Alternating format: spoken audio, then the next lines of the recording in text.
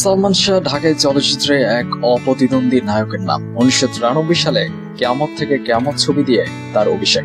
মাত্র 4 বছরের চলচ্চিত্র জীবনে তিনি উপহার দিয়েছেন 27টি ব্যবসা সফল ছবি। সালমানের অধিকাংশ ছবিরই নায়িকা ছিলেন শাবনূর। বর্তমানে সপরিবারে অস্ট্রেলিয়ায় অবস্থান করছেন তিনি। সালমান শাহকে নিয়ে গত শুক্রবার বাংলাদেশের সময় বেলা 2টায় শাবনূর কথা বলেন প্রথম আলোর সঙ্গে। শাবনূরকে প্রশ্ন করা হয়, সালমান আপনার চোখে কেমন? শাবনূর বলেন, সালমান শাহ আর আমাকে নিয়ে অনেকে অনেক ধরনের কথাই বলছেন। তাদের উদ্দেশ্যে বলতে চাই, এসব কোনোটাই সত্যি নয়। সালমানের কোনো বোন ছিল না, তাই সে আমাকে তার ছোট বোন হিসেবে দেখতো। আমাকে সে পিচ্চি বলে ডাকতো। সালমানের মা বাবাও আমাকে খুব আদর করতেন। সালমানের কারণে তারা আমাকে তাদের মেয়ে হিসেবে দেখতেন। সালমান যেহেতু আমাকে ছোট বোনের মতো দেখতো, আমিও তাকে সেভাবে সম্মান করতাম। তবে আমাদের মধ্যে কিন্তু বন্ধুত্বপূর্ণ একটা সম্পর্ক ছিল। সালমানের বউ সামিরাও কিন্তু আমার ঘনিষ্ঠ বন্ধু। সালমান নাচ একটু কম পারতো, সে তুলনায় আমি নাচে বেশি পারদর্শী ছিলাম। সালমান আমাকে প্রায় বলতো, আমাকে একটু নাচ দেখিয়ে দিত। আমিও আগ্রহ নিয়ে কাজটা করতাম।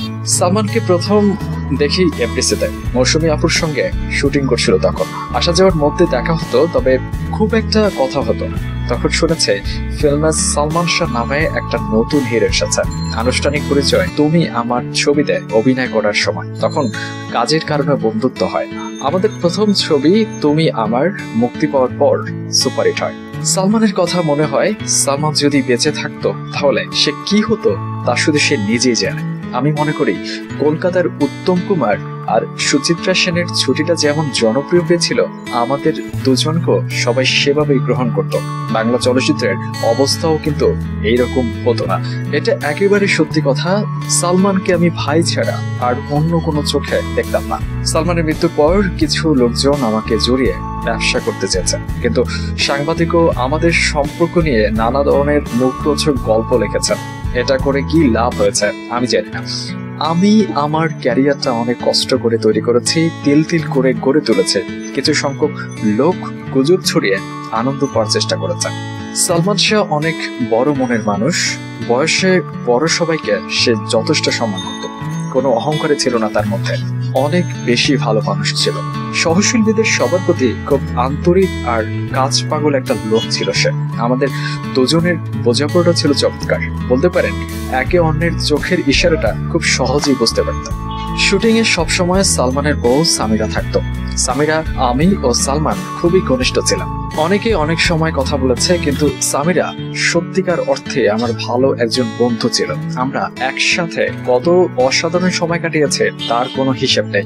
এমনও সময় গেছে শুটিং এর সময় সামিরা আমাকে চুড়ি পরিয়ে দিয়েছে। কোন পোশাকে আমাকে মানাবে সেটাও প্রায় সে বলে দিত। কানের দুলগুলো ম্যাচিং করে পরিয়ে দিত। আমাদের মধ্যে কোনোদিন কোনো ধরনের মনোমালিন্য ছিল না। সালমানের মৃত্যু সংবাদ যখন পাই তখন আমি বাসায় ছিলাম। হঠাৎ করে কে যেন ফোন করে জানালো সালমান শাহ মারা গেছে। আমি তাকে উল্টো ধমক দিয়ে বললাম, কি বলে এসব? আমার ছোট বোন বাইরে গিয়ে সালমানের মৃত্যুর খবর নিশ্চিত হয়ে আসে। আমি তখন পুরোপুরি হতবাক হয়ে যাই।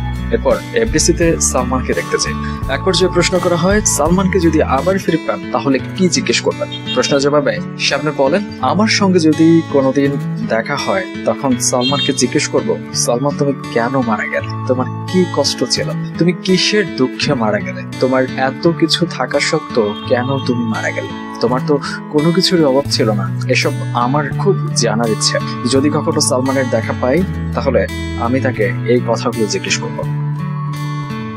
বিনোদন জগতের নিত্য নতুন খবরাখবর পেতে আমাদের মিডিয়া নিউজ 24 চ্যানেলটিকে সাবস্ক্রাইব করুন। আর ভিডিওটি ভালো লাগলে লাইক, কমেন্ট, শেয়ার করতে ভুলবেন না। আজকের মতো বিদায় নিচ্ছি। আপনারা ভালো থাকুন।